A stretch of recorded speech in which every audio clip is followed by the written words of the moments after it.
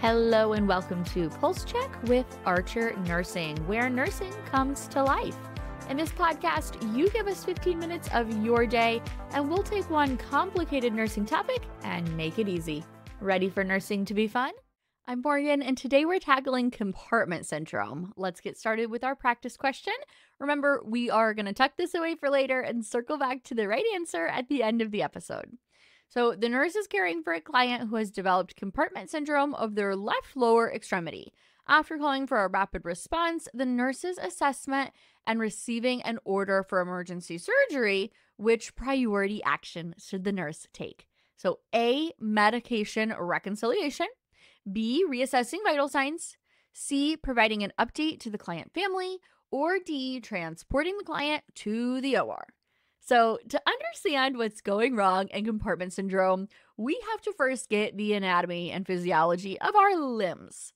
Muscle in the arms and legs are grouped into sections called compartments, and each of those compartments is wrapped up tight in a layer of tissue called the fascia.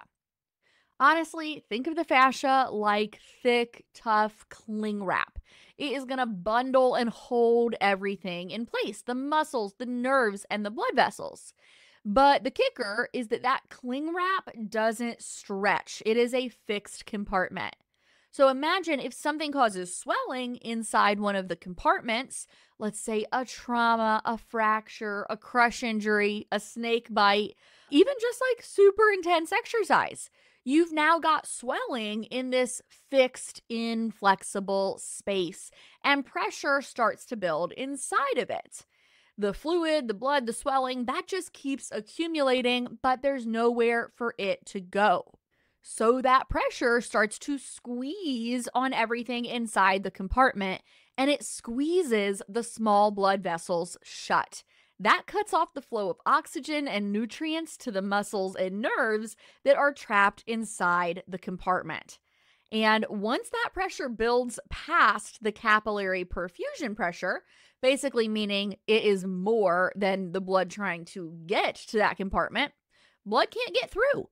So we get ischemia. We don't got blood flow. We're not getting oxygen. In the long term, that turns into necrosis or cell death because our cells cannot live without oxygen. And if you don't relieve that pressure in 6 hours or less, the damage is permanent. Muscles and nerves are dying, and that's why compartment syndrome is one of our true orthopedic emergencies. So let's break it down another way. Think of your muscle component as a crowded subway train. Normally, everything fits okay, but imagine 20 more people suddenly shove their way into that car and the door slams shut. Nobody can move. The air is thin, it's stifling, someone's about to pass out, and that is what's going on inside the limb. The cells are suffocating, and unless you open the doors and release that pressure, things are gonna go downhill.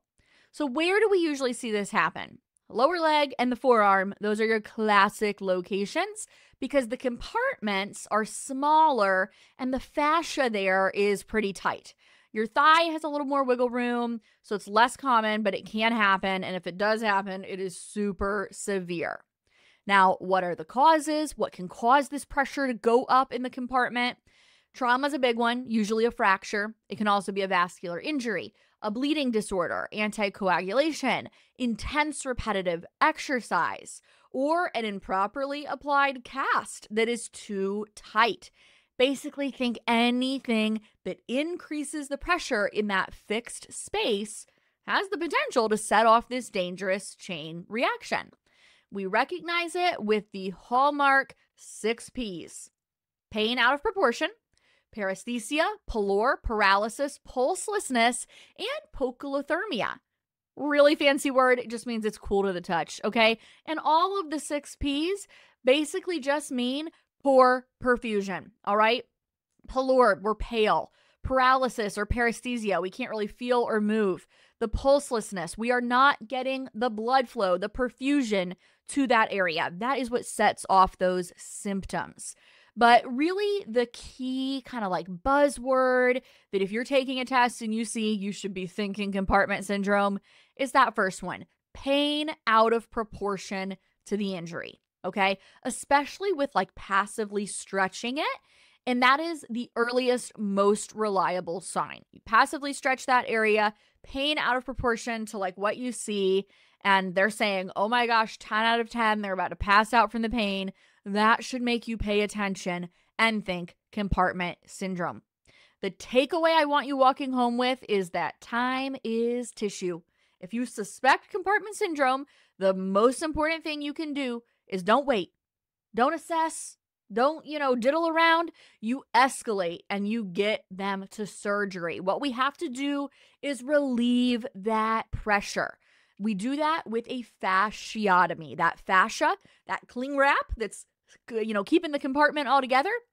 We got to open it up. We got to open the doors of that subway car. The fasciotomy is where the surgeon takes a knife and literally cuts open the fascia, and that relieves the pressure. It is the only way to save the muscle and prevent permanent disability. All right? Bottom line, compartment syndrome is about pressure building in a closed space.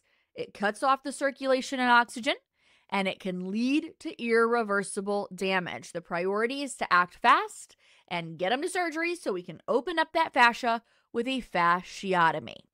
All right, so our client story to walk through here today. We've got a 37-year-old man playing in a rugby match. Nothing was too dramatic, but he took a fairly hard hit to the lower part of his right thigh. At the time, he was like, it's mildly tender, whatever. It's obviously not going to keep him from playing. He's playing his rugby game. But within an hour, that just kind of like dull ache got deeper, sharper, and more intense. And by the time 3 hours had passed, he had come on in to the emergency department. He knew something was wrong.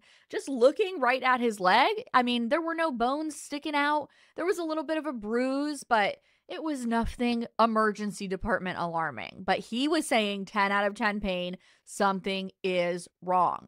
So think back to under the surface. Remember, that thigh is divided up into compartments. We have those tight enclosed spaces with the muscles, the nerves, the blood vessels wrapped in the tough layer of fascia. It keeps it all in place, but it's not stretchy. So he got hit in the thigh. It got some swelling going on. And it was swelling and swelling. That pressure was pushing on that fascia, that cling wrap, and there was nowhere for it to go. So on assessment, again, I don't see bones poking out or anything. What I do see is that it is swollen and tense. Classically, that pain is out of proportion to what I see. The skin over that area is pretty pale. It's cool to the touch, that poikilothermia. Now, there's no pulses really in that region that I was assessing, but I do just overall see it's pale, it's cool, it's kind of mottled. He can't feel the area very well when I'm touching on it, that paresthesia. So I'm thinking poor perfusion. We are really not getting blood flow to the area.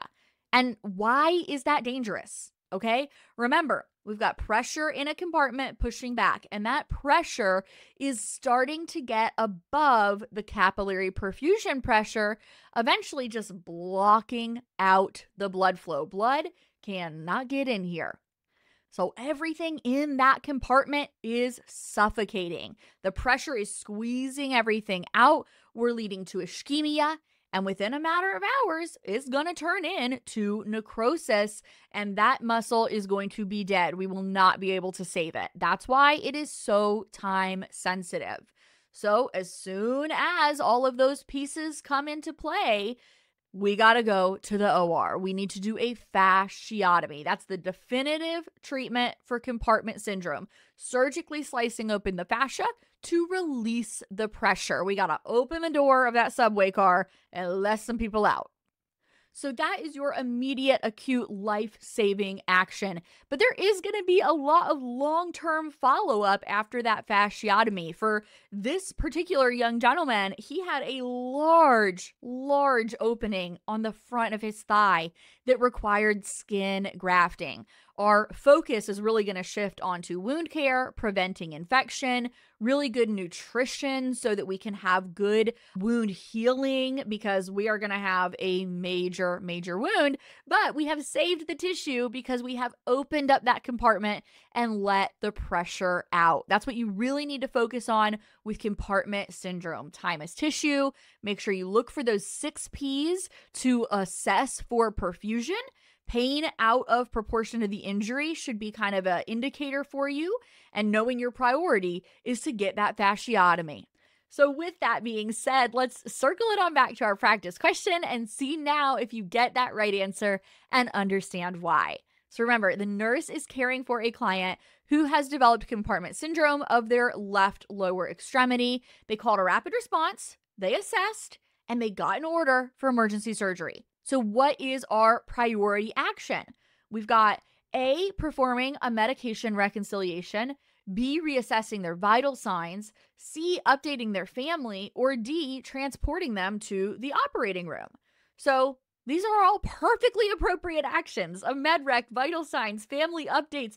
Those are not bad things to do, but I hope by now you know the priority is to get them to the OR. Time is tissue. If we don't relieve that pressure with a fasciotomy, then we are going to have ischemia leading to necrosis and irreversible damage. So that is it for compartment syndrome. You recognize those signs and you prioritize getting to the OR for that fasciotomy. All right, future nurses, that is a wrap. If you found this pod helpful, I'd love to continue supporting your nursing journey through nursing school, the NCLEX, continuing ed, and beyond. Archer Nursing has you covered with on-demand video lectures, high-yield question banks, live case study reviews, and so much more. We want to help you master tough concepts and make it fun. So join us over at archerreview.com. Follow us on socials at Archer Nursing for more free nursing tips and study resources. Thanks for tuning in to Pulse Check with Archer Nursing. I'm Dr. Morgan Taylor, and I'll see you back next time.